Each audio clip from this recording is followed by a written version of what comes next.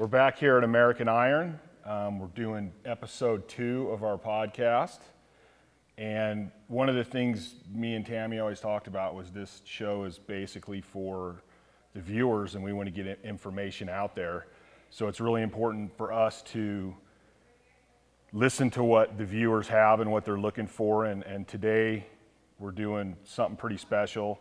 We're bringing in a top powerlifter.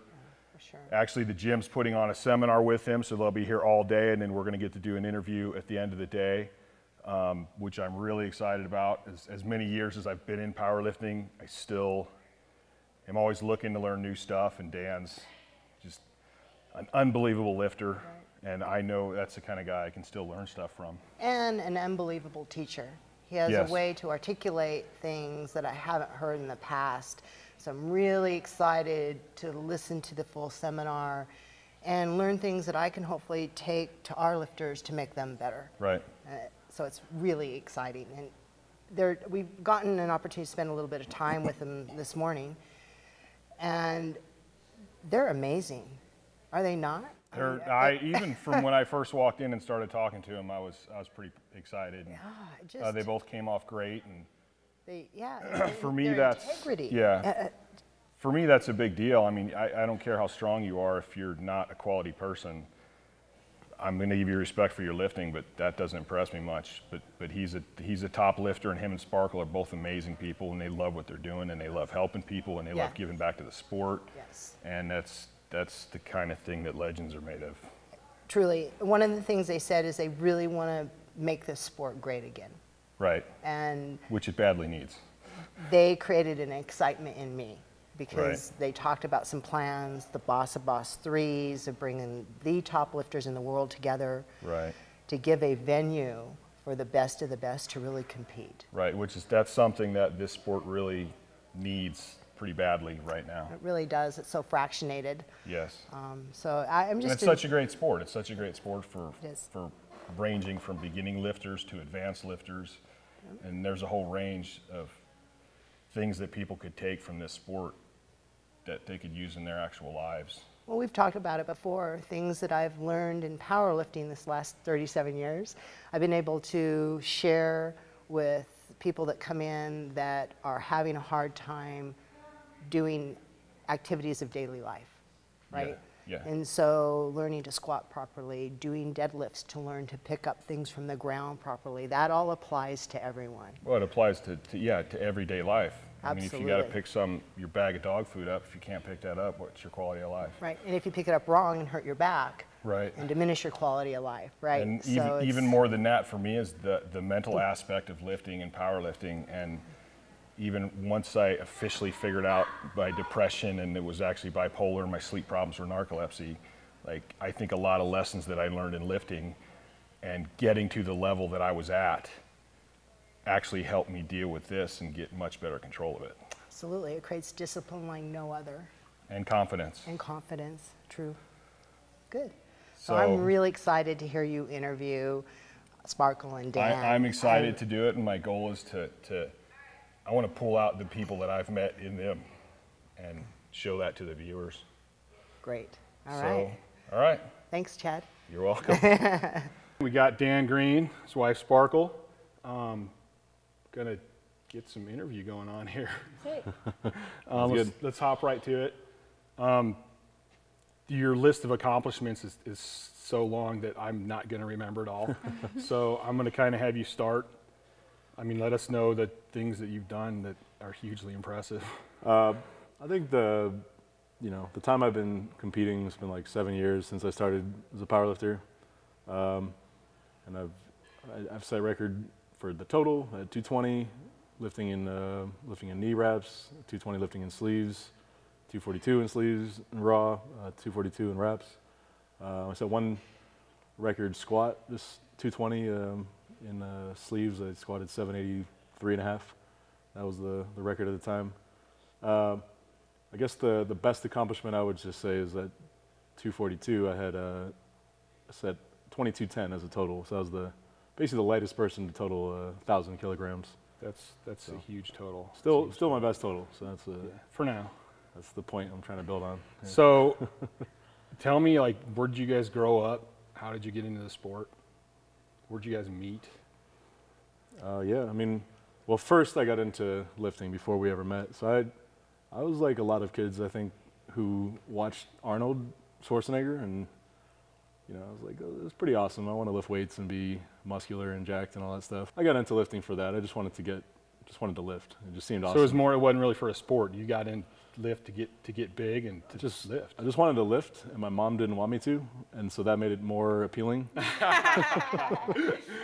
So once I started, it just felt really good, and I was just addicted to it pretty much. So Yeah.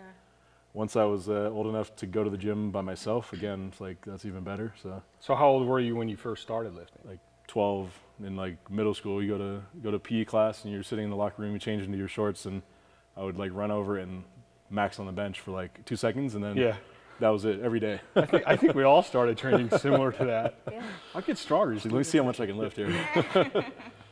So, like, what sport did you use? Sports throughout high school, or? Yeah, I mean, for me, I played Every sport you could think all of. sports. Yeah, Yeah. baseball was probably my favorite, but I spent a lot of time when I was a kid playing like soccer and did a lot of gymnastics growing up. Yeah. College, I was on the boxing team at Michigan, and I was on the cheerleading team. And after I graduated, that's what led me to. You're on the boxing team?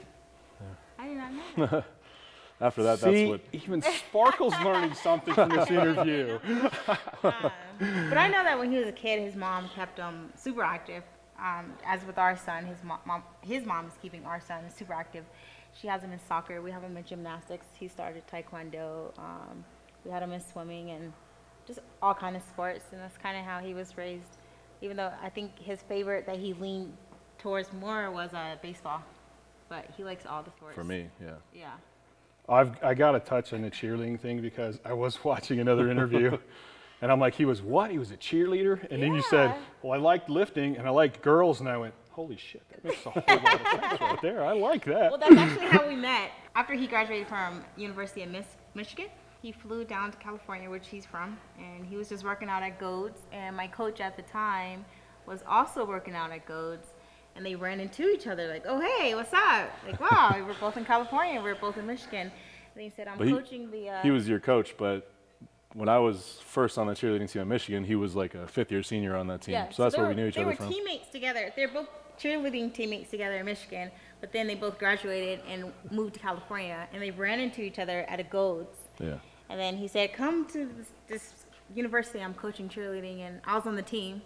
And then he came on as a coach, and he started coaching me, and that's how we met. That's actually kind of a crazy story. Yeah. What are the odds of that happening? He threw me in the air, and I wasn't talking to him at first, though. He's like this scrawny white boy. Like, no, get away from me. But then, you know, everything was good.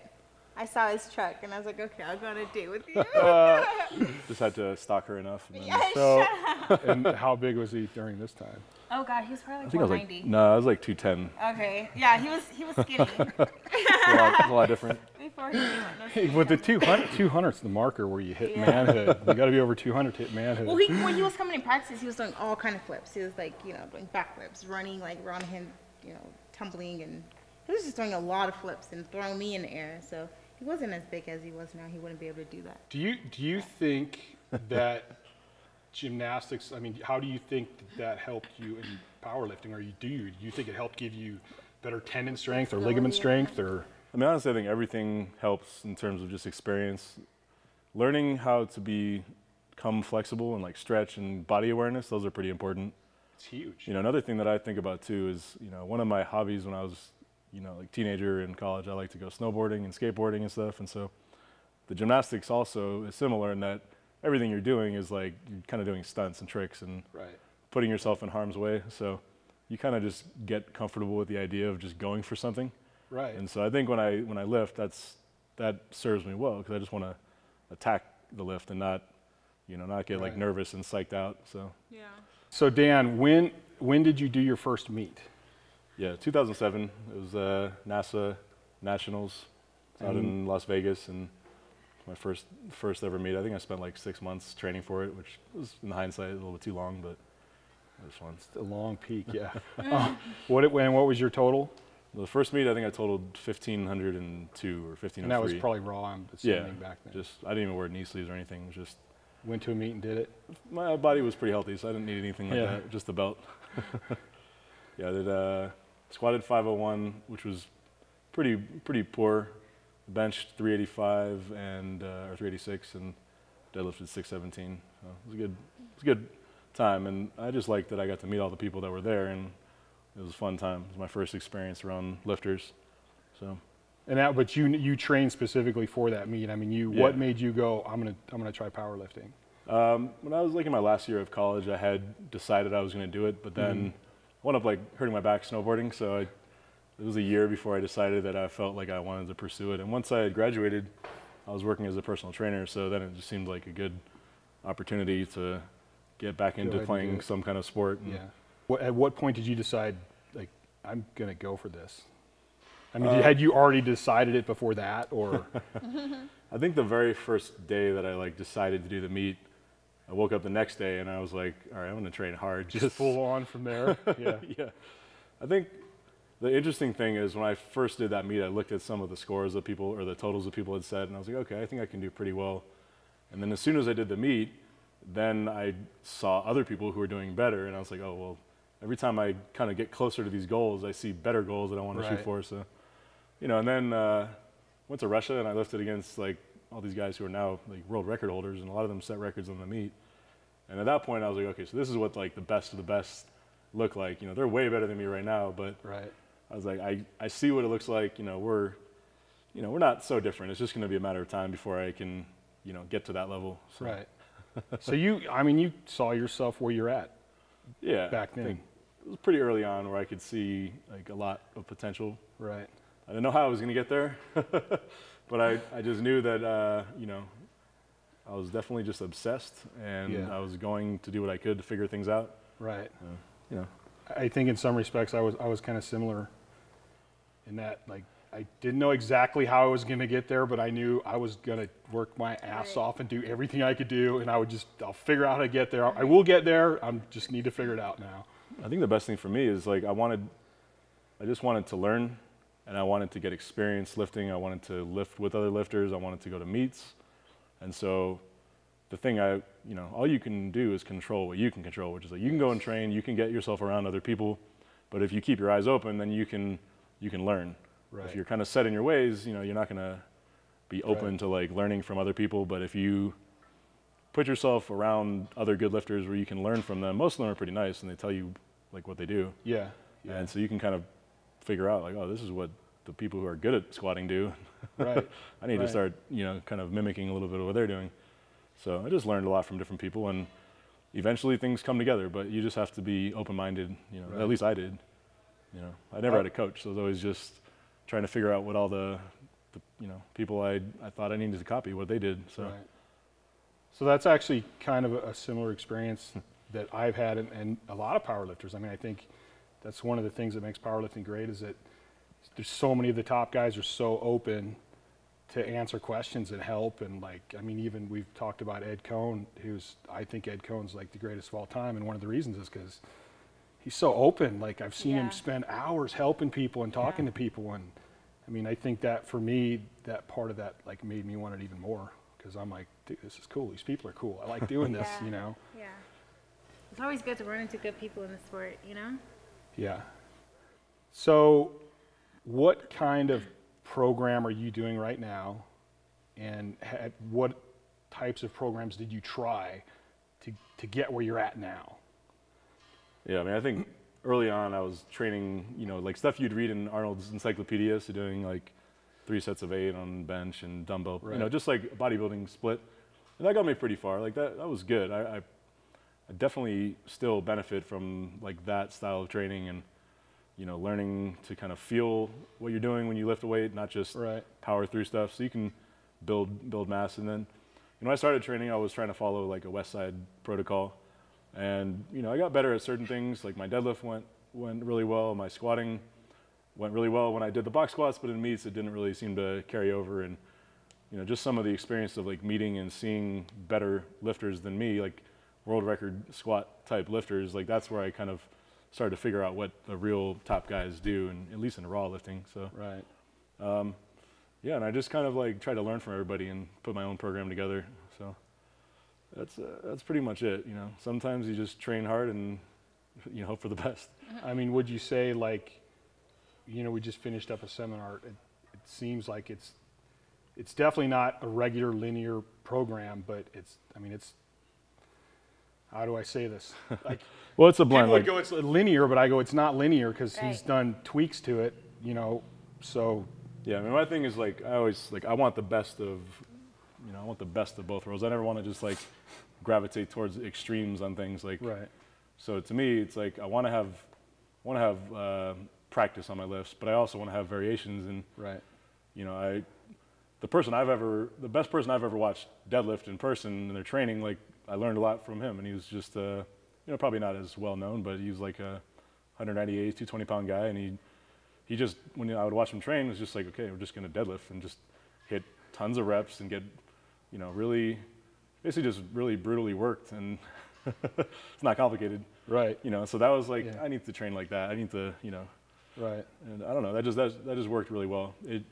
What I like for my program is I have enough sets and enough reps of exercises that I like, that it just allows me to train hard and let how hard I train take care of progress.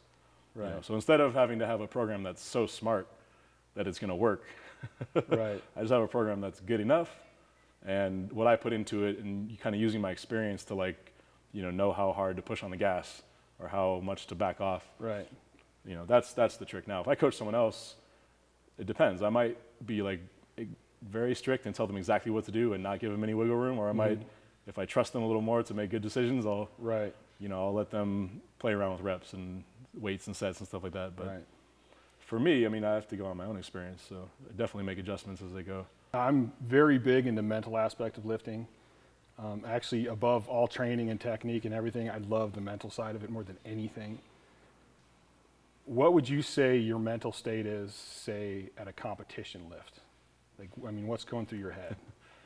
I think it's interesting because when I squat, I think it's all about just like focus and just in like one instant, just attacking the lift for me. And I think about it as like coming from precision and just like, all the build up and all the sets and training days and reps that I've led up to that point, just culminates in kind of really dialing in that big attempt. And it's heavy enough Right. where you should be nervous. Maybe you can say you're afraid that, this is gonna be, I don't know if I can do this, but then to still just trust your technique and your training, so you just go for it. Right. And there's gonna be a moment where you can't hesitate, you just have to like hit the squat at the right speed, which is, not going slower because you're afraid of the weight, Right. but to just attack. And so that part I like, and usually once I make that squat, my confidence goes way up because I'm like, okay, that's the biggest part of the meet. Right. So like basically the first squat. Once the first squat's done. Well, the squats, like first, second, and third, they yeah. all build up. Yeah. So the third one, first one I'm nervous just because I'm nervous. The third one, it's like, it should be challenging. So Right. that's where I'm nervous because I got to actually Right. make it happen. But I don't know, I like to think about it as like not getting too emotional, but just committing to like the moment. So I think about it almost like an assassin, not emotionally involved in the lifting, Right. but just knowing that, okay, there's going to be a moment and then it's going to be time to hit the lift, and just to go for it and Right. trust that everything you've done to set it up is in the right place. So it's kind of like a controlled adrenaline type Yeah. thing. But when I deadlift, I do like to kind of channel, anger and stuff like that, because it just helps for me to just be more aggressive that way. Really? Why do you think it's different from one to the other? I think it is similar in a lot of ways. It's just, that's just kind of how I approach Just how it. you do it. Yeah. I think everybody's different in that respect.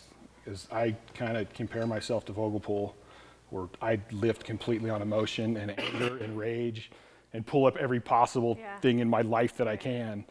And then I look at guys like Ed Cohn, who is just so calm, but his squats are perfect. And I go, there still has to be that, like you're describing, that, you're positive. It sounds like like I'm gonna get this. It's just a different way to get there. Yeah, for the squatting, to me, it's all about like speed and precision. And for the deadlifts, I think the thing I think about is like I have to pull harder off the floor than I can do it without being like angry or just like in a kind of a zone. Yeah. So you have to kind of channel that, because I feel like I have to initially pull the bar harder, than I've ever pulled it, and that's aggression. Whereas the squatting, it's like speed and precision to me. So so it does definitely help to have a little anger channeled up, especially with deadlift too, because how hard you grip the bar makes a big difference. Whereas like in the squat, I don't really think about how hard I grip the bar. That's not really what I'm thinking about. Right. So. That's interesting. Do you approach heavy lifts in the gym in the same way? And how do you approach like everyday training, depending on what day it is? I mean, do you have, some people want to yell and scream every time they go in the gym. Like, how would you say you approach those lifts? I'll say it's similar, but there's just not as much adrenaline. Right. And, I know there's not as much pressure on me to make the lift. I know it's just a matter of like making progressive, training, not getting hurt. Like those kind of things are the important factors when I train. But, in the meet, that's like the moment. You don't get like second chance with the meet. So you make a mistake in training, you can kind of redo stuff, and that's fine. Right. But in the meet, there's just more adrenaline because there's more pressure that you put on yourself. Right. So you still have the same aggression. It's just toned down a little bit because you don't need it. I don't really feed off adrenaline in training. I still get the same kind of nervous energy. But yeah, my focus is on quality in training and making adjustments. Whereas in a meet, I might make adjustments from my first to my second lift, but for the third one, I don't think about that kind of thing. I should be adjusted and dialed in and then aggressive. Kind of all the work's done and now it's time to show what I can do. I've like refined every last detail for the third attempt. So it's just this one moment that all that training has been building up for. So I like that feeling, and it definitely gives me more of a adrenaline to think about it that way. Some of that I was listening to in your seminar, it seems like your whole program is set up to go like, here's where I'm going to be. This is the number I'm going to hit. Now I know there's a lot of different mentalities in lifting, and I've seen a lot of guys that can put huge numbers up in the gym and they go to a meet and they're horrible.